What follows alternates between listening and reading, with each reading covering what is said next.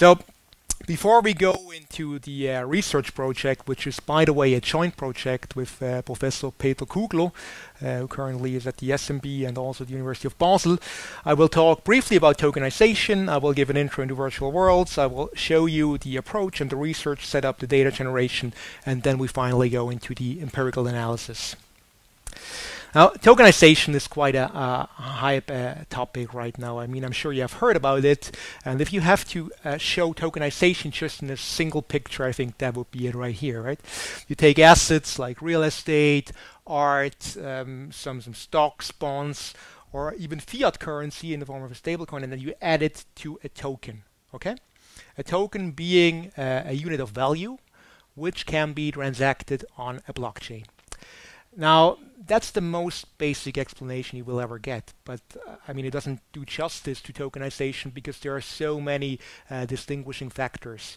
One being fungibility, with the basic question, is the token unique or are there multiple instances of the same? For example, when you have an object of art, then this is really a unique object, right? If you tokenize it, then it's important that you can track this specific token. If you have stocks or bonds, then there are multiple instances of this object, which are represented by so-called fungible tokens. The second one being the counterparty risk. Of course, when you add something like this to a token and trade on the blockchain, and let's say I promise you an ounce of gold for this token, then this basically is an IOU. And the value really depends on my reputation. If you believe me that I will give you an ounce of gold for this token, then this token will have value. If you don't believe me, then this token won't have value, as simple as that. And the third thing you have to look at really is the consensus protocol, because blockchain is used in so many different projects, some of which hardly resemble the original design of a blockchain and are more in the domain of a centralized database, to be honest. So you have to be really careful when you look at these tokenization projects, where exactly in this domain you are. The second thing is more on the technical side. I mean, there are so many different token standards. Most of the tokens we are currently looking at are in this domain. They are based on smart contracts. But if you have been around for a long time in this space, you probably remember the term colored coins. Color coins basically was the idea that you take some object of value and you attach it to a fraction of a Bitcoin. And then you say, okay, this fraction of a Bitcoin, these few Satoshi, they also represent an ounce of gold and it can be traded. So for the more technical guys here, it's basically attached to a UTXO or to the transaction graph to UTXO. The second one are so-called layer-based models. Maybe you remember Mastercoin or Omni, or also Counterparty, where you have a separate transaction graph, which basically only adds snapshots to the blockchain, and this can also be used to issue tokens. But by far, the most important way how tokens are issued currently is through smart contracts, where you deploy a smart contract on a blockchain, usually with the ERC20 token standard on Ethereum, and I will show you the numbers later on. But there are many other standards like 223, Neo also has NEP5, QRC20 on a quantum blockchain. When you look at the numbers, I have another slide in between, but you will see the numbers later on. ERC20 is really dominant. Now, when we go back to these three distinguishing factors, characteristics, we have fungibility right here. So on this axis, fungible tokens, non-fungible tokens. We have the consensus protocol right here with permission blockchains, public blockchains. And then we have the counterparty risk on this axis with native tokens that do not have any counterparty risk and straight promises to pay to deliver something on this axis. And the first two examples I'd like to mention, they are both fungible right here. They are both in the public domain, but they differ in terms of the risk. One, being Tether, is a stable coin with off-chain collateral. So basically the US dollars are in a bank account and it's just a promise that you can get these dollars against the token. Maker, or also we could also make the example of DAI, which is the stable coin of the Maker project, has on-chain collateral, so there is no counterparty. Yes, you could make the argument that you're at risk that the smart contract is broken. Of course, this could happen, but there is no counterparty that guarantees you to pay out these funds. And when you look at these two types, and I'm not just talking about the stable coins, I'm saying in general when you talk about fungible tokens which get traded on a public chain, then you come up with these numbers. this is a representation of all listed tokens, listed meaning on exchanges, which are currently on public chains. And as you can see, when we take the number of different tokens, almost 90% are on the Ethereum blockchain, and almost all of them, I mean, it's really negligible. What is not ERC20, almost all of them are ERC20 tokens.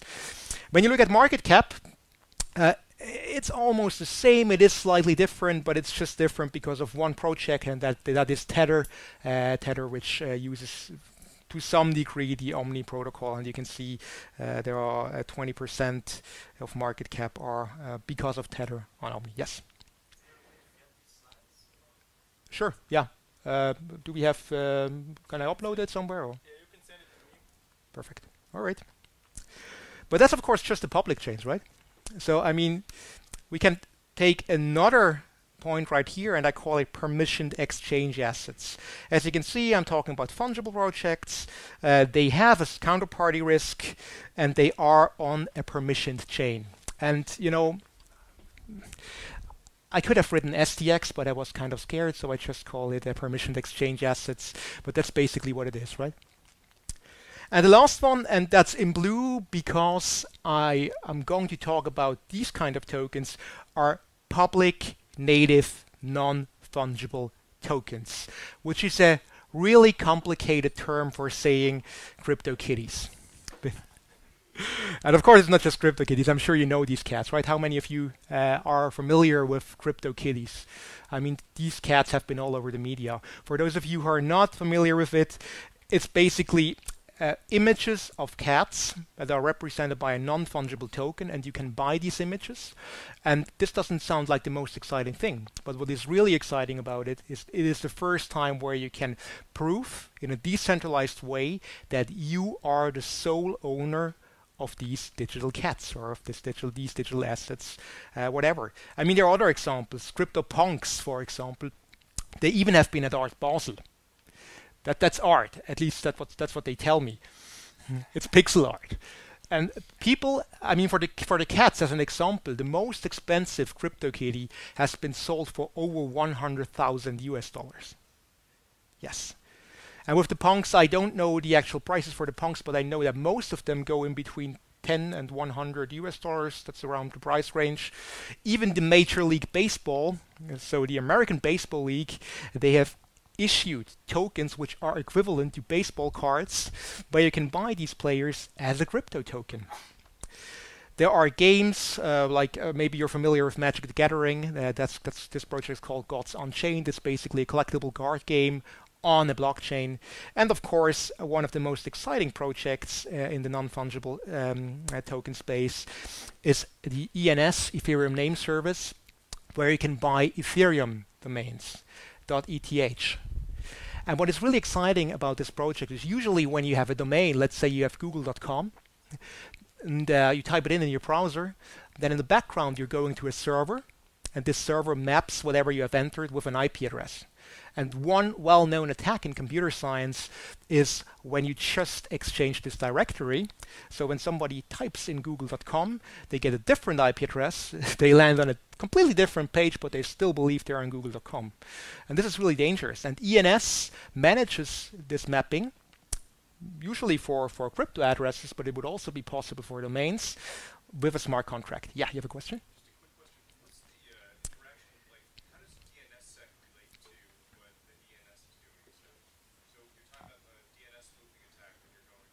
Yeah, I'd like to move that question to the upper, if that's fine with you, because that will take way too long.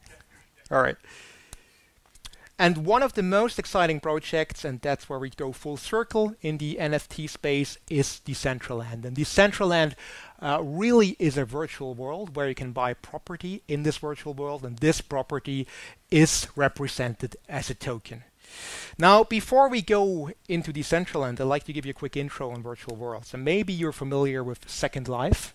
I mean, it's quite an old project, and it is heavily centralized, but it's interesting because you had the chance to walk around with your avatar in this world. You could buy islands, property. Companies like IBM, they had virtual meetings in this world.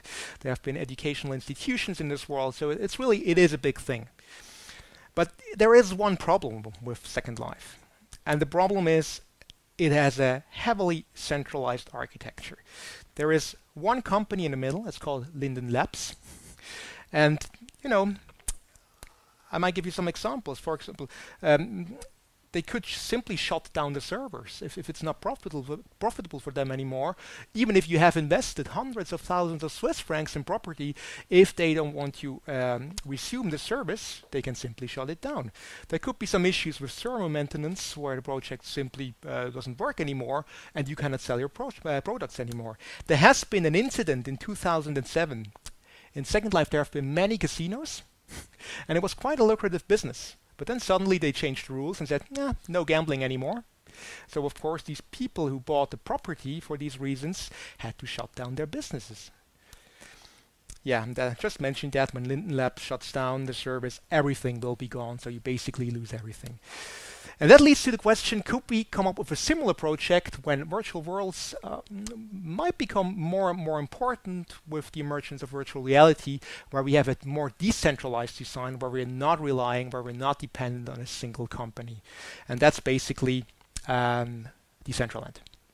So I know you have heard about smart contracts. Still, I want to give you some background because I heavily dislike the term smart contract. I think it is misleading because it's neither smart nor a contract. What I like to think of is a simple vending machine. And this actually goes back to Nick Szabo's original 1994 paper. And even if you have no background in coding whatsoever, please follow along because it's really simple, okay? Just give me a chance, look into the code. Because that's basically the code for a vending machine. If the coin you're putting in there is larger or equal to the price, then you're going with the function dispense beverage. So basically, give me the Coke. And followed by the function return change, which is just the difference between coin and price. As simple as that. If you haven't inserted in a sufficient amount of coin, which is represented by else, then the vending machine simply prints insufficient funds, and that's it. That's well, it's basic, but it's the most basic code you need for a vending machine. Now, this vending machine has one huge problem, actually two. The first one is the code is not open source. So when you're going to a vending machine, you put in coins in there, you just assume that you get your Coke, but you don't really know because you never saw the code, right? And the second one, you don't know the execution environment. It is controlled by the vendor. You don't know the hardware. It could be heavily manipulated. And if you think about smart contract, these two problems are exactly the problems smart contracts solve. Smart contracts are really inefficient. They are, for most automation projects, they are not well suited. They're, I mean, probably not the favorite choice for most projects. But they solve these two issues because you see the code, and you have a controlled execution environment. And that's it. That's basically the smart contract. As I said, it's going back to the 1994 paper of Nick Szabo. The execution environment is the Ethereum yellow paper, Gavin Wood and Vitalik Buterin. And I don't want to spend too much time on this graph, but just to give you some impression, basically a user issues a transaction, sends it to the smart contract address. As you have some information in their payload where you can trigger a function or also a method. Then the data is stored on-chain. You can also use the on-chain data as input, and everything gets executed on the so-called EVM, the Ethereum virtual machine, which is just a complicated word for many computers, okay? And the last thing you need to know, I mean, we don't need that in this particular instance, but for many applications you need so-called oracles. Whenever you have some outside data you want to use, let's say football scores or weather data or just something that is not natively available on the blockchain, you need some trusted source of information. That's what we call oracles. But you can forget about the oracles for this case. We don't need them. All right. And when we look at Decentraland, the architecture, I mean, there is the really bottom layer, it's called the ownership layer, is implemented through such a smart contract. And basically what it is, it's just the tokens for the property and also a reference to anything you want to add to your land. The actual objects, so let's say a house or trees or whatever you want to build on your land, are stored on IPFS. So you have a reference in the contract, and for the technical guys in here, it's the hash value that points on the IPFS packages. And then the last layer is the visualization layer. It's basically your client that visualizes everything. So you need some application, of course, when you're walking around with your virtual reality goggles that paints a picture of these elements, right? And that's the visualization layer. And that's basically the architecture you need. So now about Decentraland. Each parcel you can buy has a total sum of 100 square meters. It's 10 by 10, and in total there are 90,601 parcels. It's a virtual world. I mentioned that it's implemented on smart contracts on the Ethereum blockchain, but for economists that's where it gets interesting, because back in December 2017 there has been an initial auction through the smart contract. You were able to bid on these individual parcels. And due to the openness of the smart contract, due to the characteristics of the Ethereum blockchain, we were able to get all the transactions, see exactly what people have been willing to pay for individual parcels, which created an amazing data set. And in total, $12.5 million have been spent in this initial auction. I know that this looks really weird, right? If I say approximately 1,641 owners. But that's not a typo. I wanted to do that for the simple reason because there is no one-to-one mapping, right? I mean, we are observing addresses, but there are good reasons why one address could represent multiple people and the other way around. That's why I have the approximately there. All right. The two research questions I'd like to tackle is first, what determines the price of parcels in a virtual world? And the second one, are there any similarities to the real physical world? And just one point I like to stress again, because I always get this question after this talk. Is this not an actual place, right? We're not talking about a physical location. It's really a virtual world which has nothing to do with the physical world. So this is basically a virtual game world, okay? Let's go with the research setup. The first thing we did is, of course, getting the data from the smart contract in a structured form. Then we had to run some computations, and you will see later on that this was quite complicated to create the first data set, as we are aware of, for virtual property, and then we perform an econometric or empirical analysis. Again, I mentioned that $12.5 million, and I mean, the idea behind this study is that we truly believe that virtual real estate, this virtual world, will become more and more important. What we got from the smart contract is, of course, the X value, the Y value. So when you think of this world as a coordinate system, it's the location of these parcels. We also got the final auction price. We got the district ID, and I will show you later on what that is. And of course the owner address, so we know exactly which address bought these parcels. And we've been really exciting. I mean, there was a lot of work to get this data and prepare it in a way that what Decentralized looks like. I mean, when you plot the districts, when you plot the streets, when you plot the plazas, that's basically the outline of Decentraland. So the purple color represents districts. These parcels have not been sold during the auction. These are things like a red light district or a university district. I mean, you will see some examples later on. The lighter gray are plazas. They also have not been for sale. These are really public areas where you can walk around. And so are the darker gray. These are streets. These are also public areas, okay? Now the streets, they are not that important because you can teleport around, of course. But if you're thinking in terms of commerce, where you just stumble in some commerce location, right? Then it's a reasonable assumption that people walk down streets and they may find a new store instead of just trying the lock and enter some random coordinate. Okay, and that is when you visualize the prices. I mean, the black ones, they have been unsold. Because there's been a minimum price of $100. The green ones, they went from the minimum price for $100 and it goes all the way up to, I think the most expensive one was around $70,000. And if I recall correctly, it is this one right here. So right, the corner right here.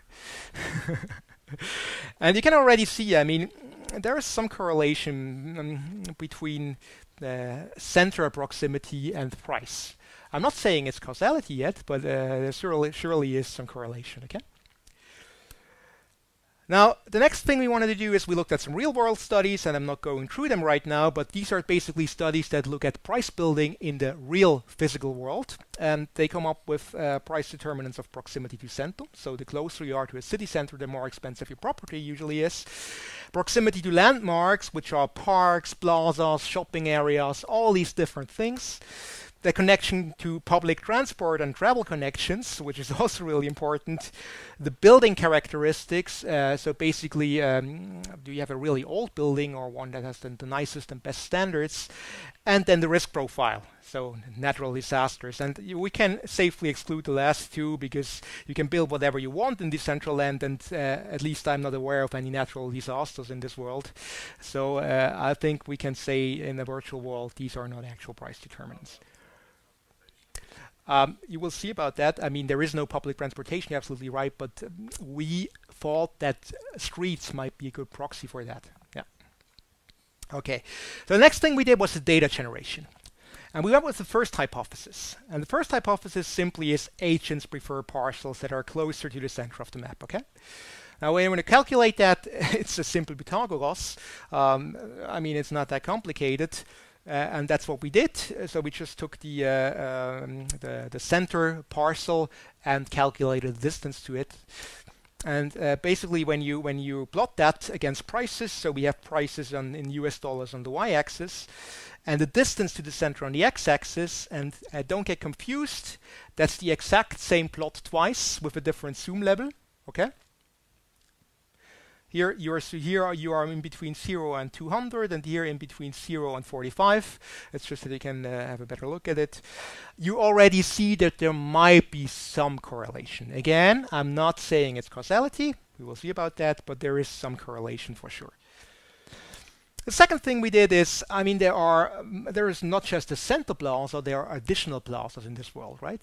I mean, there are 1, 2, 3, 4, 5, 6, 7, 8, 9. 9 plazas. And we looked for the closest one. So we just took the minimum distance to any of the plazas.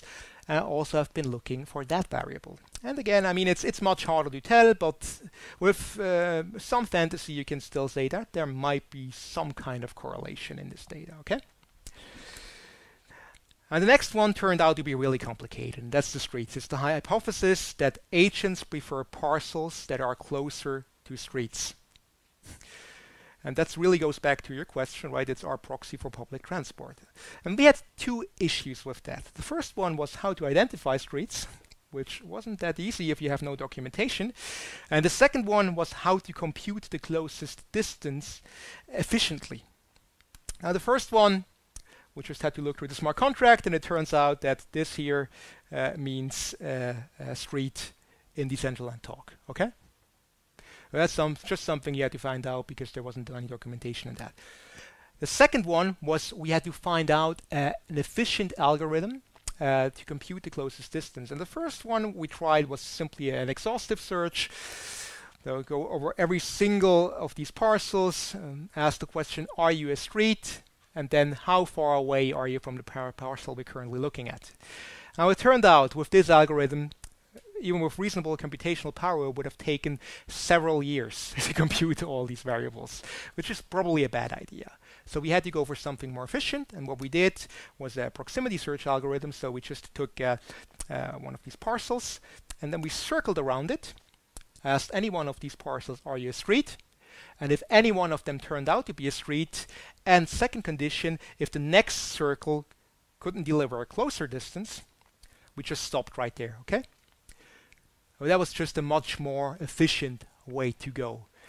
And I remember that it was right before Basel Fasnacht, and I'm from Basel, and it's a really big deal in Basel, of course. So for those of you who don't know, Basel Fasnacht goes on for 3 days, okay?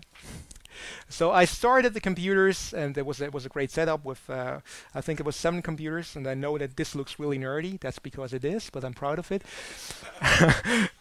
And I went to Fasnacht, we had a great time, I came back, and it was done. Okay, I was really happy because with the initial setup, it would have taken several years. With this setup, we've been done within 3 days, had a good time at Fasnacht. So again here, you can assume some correlation, but again, it's not as straightforward as with the distance to the center. The next hypothesis is some districts have a significant price effect on adjacent parcels. And I have to tell you that Decentralized has 56 districts. And there are, I mean, the largest one is the Ethereum project with a size of 8,000 approximately parcels. The smallest one is Little India with just 5 parcels. And I mean, there are many districts in between, including Fashion Street, Dragon City, the Red Light District, also the University District. And it was before the auction where you could allocate some funds to these districts, and they basically bought the parcels. So it was built by a community, okay? But these parcels have been excluded during the auction. So before the auction even started, these districts have been set in place. Now the hypothesis is that parcels, individual parcels, which are adjacent to some of these districts, may score a significantly higher or lower price than comparable parcels. Okay? So I've been looking at the parcels which are adjacent to any one of these districts individually and looked at the price significance, the effects. And 5 districts we couldn't have a look at for the simple reason that they are embedded within other districts, and obviously then there aren't any adjacent parcels for sale right when they're embedded in another district. That's just a side note. Okay, we'll come back to that. And the last hypothesis was the idea that people have a higher willingness to pay for parcels when they already own a parcel adjacent to it. So basically the idea that people prefer large areas, that they want to buy large clusters. And we came up with 2 different measures. The first one, the neighbor score, simply counts the parcels surrounding this one parcel we're looking at. For example, here we're looking at this parcel. It turns out that the same person or the same address owns 1 additional parcel. This would lead to a neighborhood score of 1. In this case, the same person controls 3 of the adjacent parcels, which leads to a neighborhood score of 3. But we also went with a second measure. Yeah, I mean, it's straightforward. The first one is in between, is an element of 0 to 8. And the second one is just a dummy. It's a neighbor dummy. Dummy simply means that it's a variable which can only assume the value is 0 or 1. And it is 0 if the neighbor score is 0 and it is 1 otherwise. Meaning then, as soon as you have at least one of the adjacent parcels that is controlled by the same person, you will have a neighbor dummy of 1. Otherwise, when it's not surrounded by any parcels that are controlled by the same person, it will be 0, okay? All right. Now, that was the data generation. Now let's go with the empirical analysis and run some regression models. And don't get scared. I mean, I will guide you through that. That's just the regression output. The dependent variable is just log price, and that's the model. You can ignore the intercept. Here that's log cento, so that's the proximity. Log plaza is the distance to the plazas. Log street is the distance to the streets. Neighbor dummy and neighbor score I just explained, and these are the most significant. Out of these 56 districts, these are the most significant ones. So, I mean, standard error, forget about it. P-value is really important. P-value of 0.0000 simply means it is highly significant, okay? It means these effects are highly important. Now, when we have a negative sign right here with log cento, what does it mean? It means when the distance from the center increases, when this variable gets larger, then the price will likely decrease. And since it is log-log, it means that when we increase the distance from center by 1%, then the price will likely, this was described by the model, decrease by 0.69 or almost 0.7%, okay? That's the interpretation. With log plaza, that is really surprising because our hypothesis was, of course, the further away you get from the plazas, the less expensive the parcel turns out to be, right? But as you can see here, it is a positive coefficient. And the interpretation would be that the further away you get from the plazas, the more expensive it gets. Now, we run some other regression models, and this effect is not sustainable. It changes later on.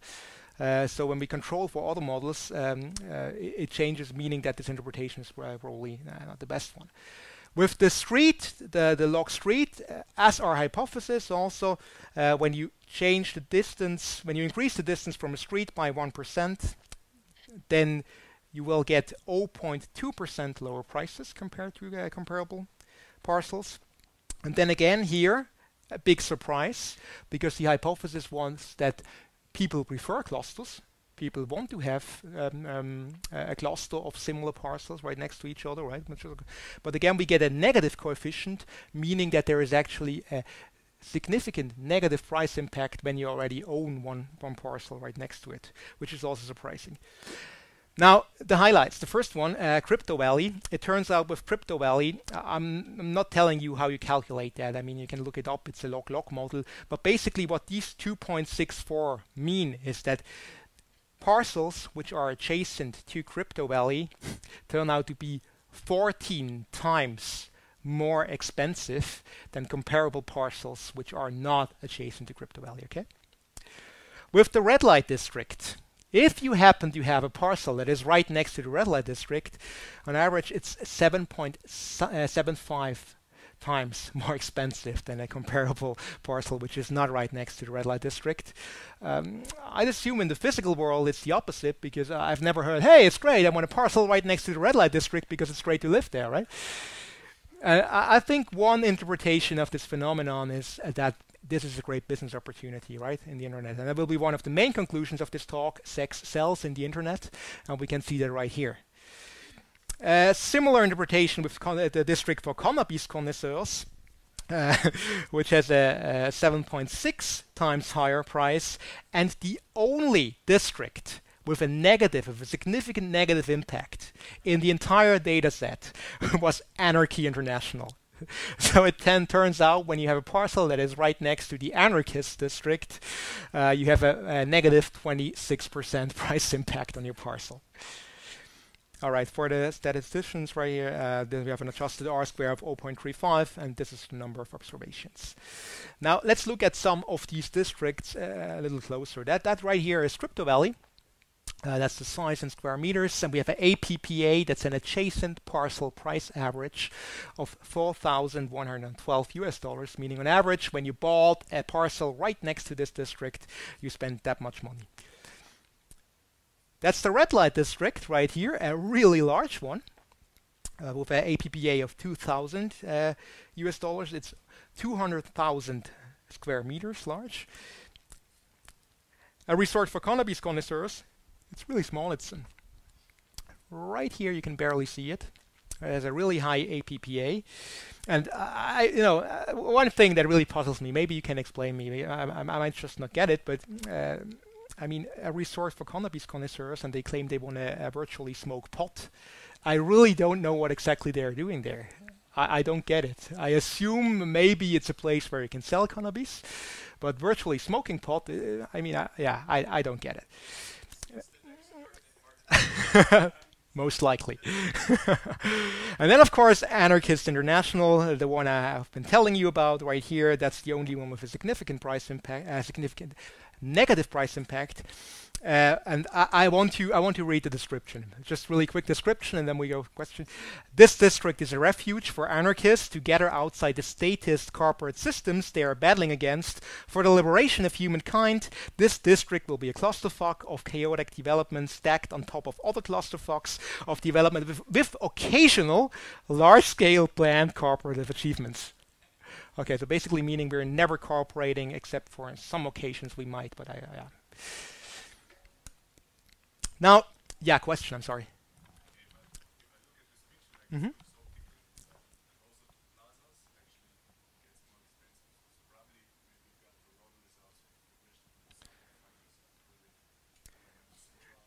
I mean,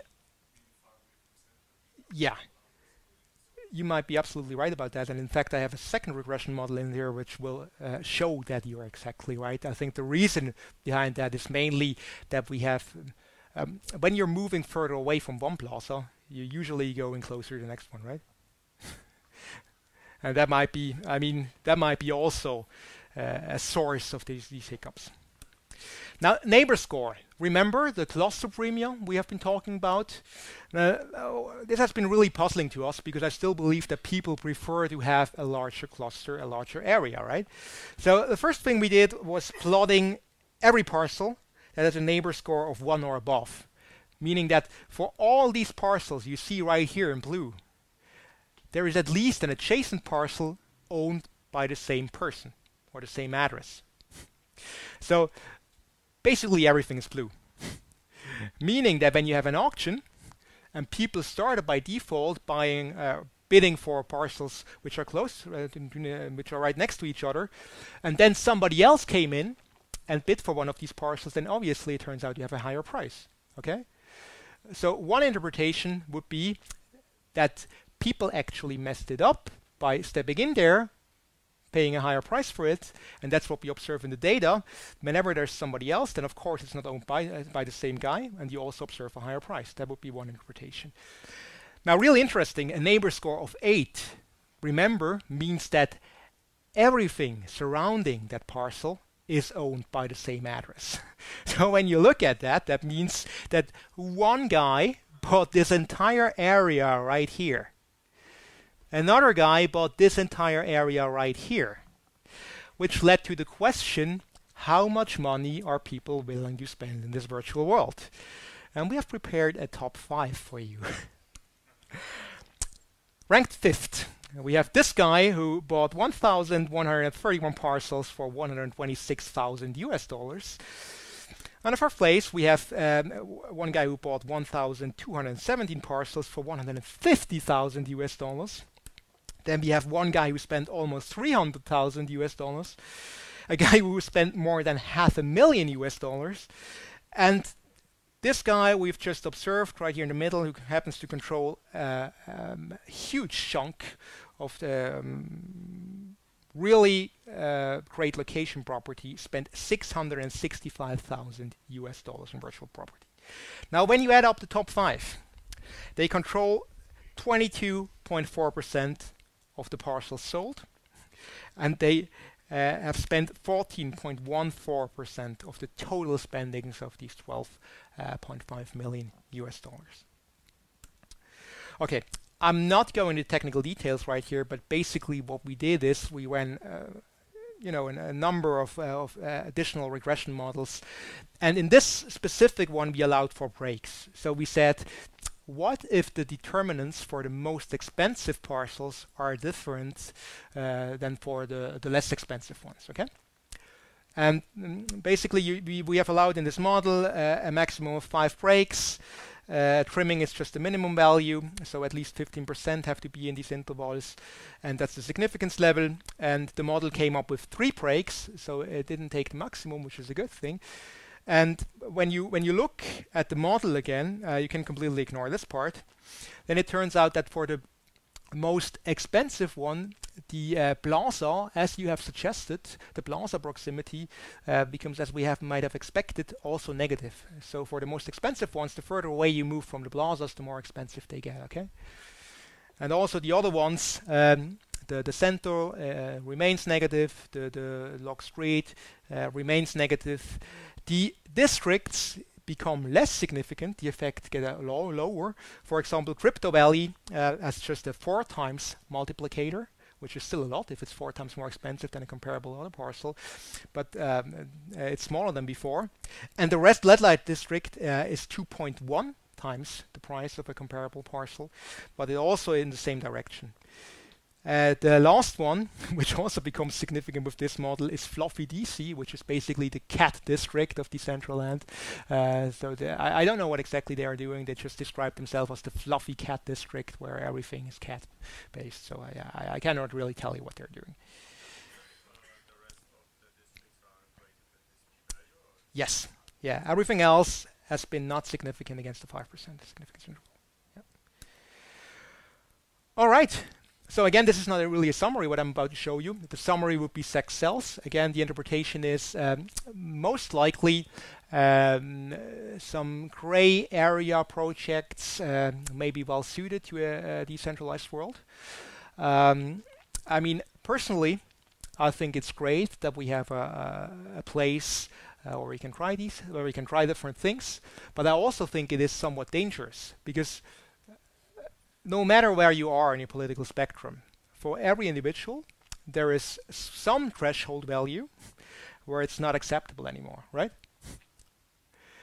At the end of the day, it's really a trade-off between censorship resistance and running at dangers of having really bad stuff in this world. I mean, I don't want to go with too many examples, but to use just one, what about a giant swastika on Main Street? Most people would probably not agree with that, right? So, and I mean, to go full circle, that's why I highly value the work Decentrum is doing, because they're exactly tackling these questions. I mean, there are so many philosophical questions, so many political questions in this direction, questions that need to be answered, and that highly depend on your political preferences, but also on where we want to go as a society. And that's basically the conclusion. Now, before I stop, I will show you something. And that's the curious behavior. We cannot come up with any interpretation in terms of economics. Some people, I mean, they probably have too much money, or I don't know what they did, but they started coloring or drawing things in this world by buying parcels.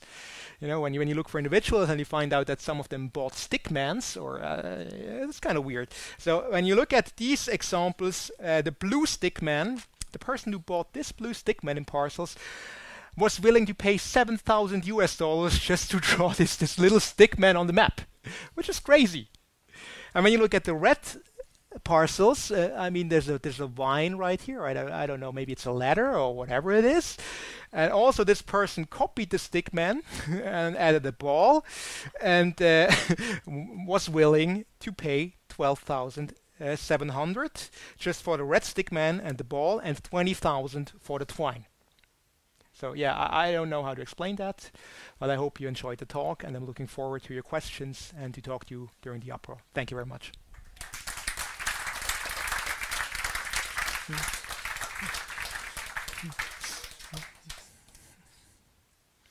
Yeah.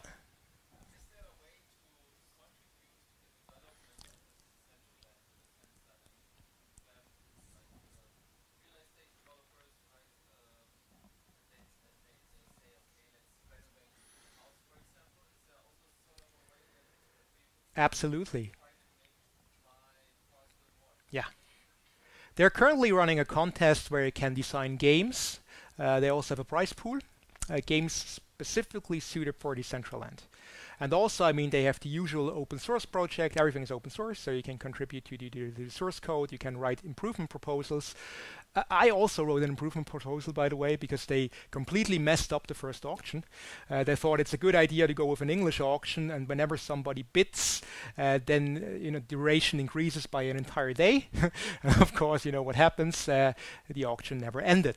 So I wrote the improvement proposal, recommended a Dutch auction with a commit and reveal scheme to prevent certain attacks, and they actually implemented that for the second auction. I can highly recommend contributing to this project. These are really nice guys. I should definitely do that. Yeah. What's the latency like? Because IPFS is already, IPFS doesn't have optimal latency. If you're pulling from Ethereum, you're probably getting a lot of latency there. What's the scaling of that? I mean, the first thing I have to mention, it's not running right now, right? I mean, this entire auction, it has been before the project has been implemented, and also it's still not up and live. To reply to your question, I think Ethereum isn't necessarily the problem, because you're not writing on Ethereum, you're basically just reading the data, right? And when you're having a full node, then that shouldn't be a big issue. I'm not sure about IPFS, because I cannot say anything about the performance of IPFS. I simply don't know. Yeah. Yep. So the whole physics is like based on the smart contract, or just like how would the electricity work? The physics in terms of the game. Yes.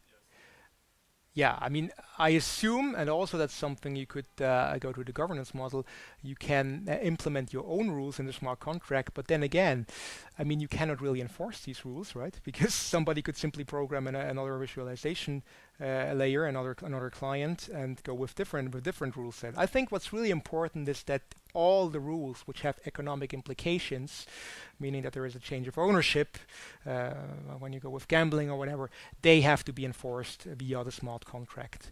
But when you're talking about actual physics, walking around, I think you will probably have a hard time enforcing that. Yeah. So just kind of thinking about how I've understood things. So given this is a completely virtual world, there's no flow of physical services associated with anything. So this is essentially trying to, it's a speculative asset, right? So people are investing. Yeah. And what you described is lots of what I call like fundamental drivers of what might be behind that speculative. Mm-hmm.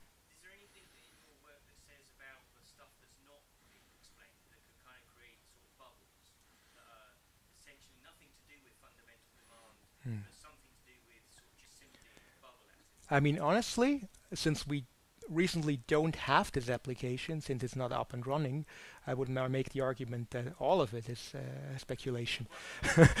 I mean, I was trying to explain what are the motivational drivers behind the speculation, but I mean, there is no cash flow, there is no fundamental value, there is but that's not a bad thing. I mean, in economics, a bubble isn't necessarily a bad thing. No, but it's difficult to establish when you are in a bubble. You don't know when then it might Yeah. pop, right? So is there something that we can kind of learn from these sort of activities to help us to distinguish between what may well be more fundamentally driven? I take the point that essentially we're all in a virtual world. Yeah. From something that's just being driven by expectations of future price rises. No, as I said, I think everything is just driven by future expectations. I think it's probably the safest rule you can go with is don't put any money in there you're not willing. No. I wasn't finished there. Okay, you're not willing to lose. Okay, I mean basically yes, it may turn out to be a great project, but it's a high risk investment for sure. Yeah. To build up on this, basically, I don't know if we checked all the physics hypotheses before too much, but yeah, we have seen some correlations. We Mhm. have seen when it's not that straightforward. Mhm. But we can, as you said, with some imagination, there is some correlation with different cascade Yeah. outcomes. But still, what are the, and then tying in with this question, what is the next step? What is the outcome after this research? Okay, so basically the question is what are we currently working on? And I can tell you, I mean, something we're currently looking into is the second auction because the black spots you've seen on there, these parcels had not been sold during the initial auction. Then they have implemented the marketplace where you can resell your parcels. We're also looking into that. And the last thing we're currently looking at is we have timestamps for all of these transactions. And in our first relatively naive approach, in our first model, we just took an average price for Mana, which happens to be the cryptocurrency. It's an ERC20 token on Ethereum, with which all these parcels have been paid, and it has been a duration of, I don't know, a few weeks. So we also want to go into more precise calculations with the actual dollar value. So these are the next steps. And then one more thing that's on the horizon, we're currently looking into a Shiny application, Shiny, which is just a web front end for R, where you can play around with the data and enter an address, enter several addresses, look at it from different perspectives. So these are the current plans we have. Yep.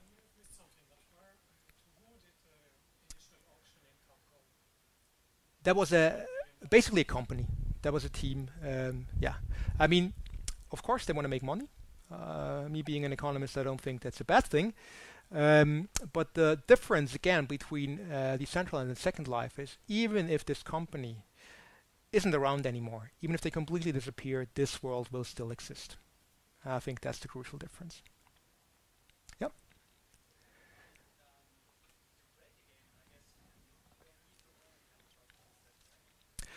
Say it again? Yeah. No, you don't. You can sell services, basically. I mean, you don't need a home, right? So it's purely driven by commercial business opportunities, I'd say. So maybe advertisements, maybe gambling, maybe pornography, you call it.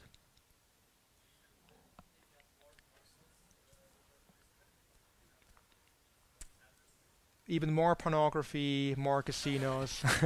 I don't know. I mean, a larger area, or you could resell it. Speculation. I don't know. I mean, and I only own 2 parcels, so you don't have to ask me. So in terms of regulations, I mean, this platform can be a huge opportunity to wash money. Absolutely. So, I mean, how is it going on? I mean, on federal level, is Yeah. there any? I don't have a good answer to that question because I mean it's completely decentralized, and even if we totally agree that it's a good opportunity, you can probably not stop it. The only thing I can say, It's also international. I mean, yeah, as a Swiss federal. yeah. I mean the only thing I can say, it's really easy as long as you're staying in the ecosystem. When you're trying to go back to the traditional financial system, they of course have their AML requirements, and you have to show where the money came from, and then you probably have a harder time washing your money with Decentraland than you have through a regular art market or something like that.